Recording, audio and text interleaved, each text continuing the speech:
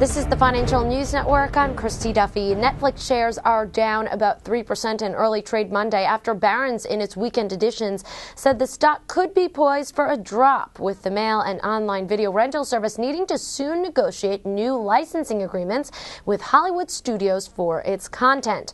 Other potential worries are a recent spate of insider selling, along with the recent departure of the company's CFO, although the magazine suggests the stock could have a built-in floor, with the potential that a big tech company could swoop in and buy the firm.